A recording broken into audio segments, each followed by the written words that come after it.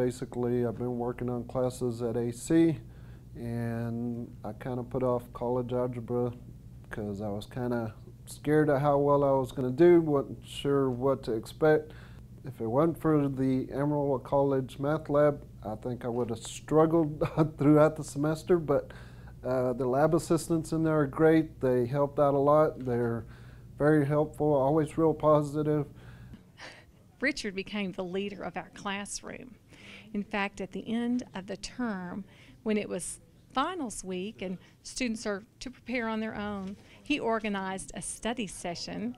Yeah, I started out the semester thinking I'm going to be treading water come the end of the semester and just to get a passing grade, but if it wasn't for all the help I got in the math lab, I actually came out a lot better than I expected, and with all the help offered up there, they'll get you through it.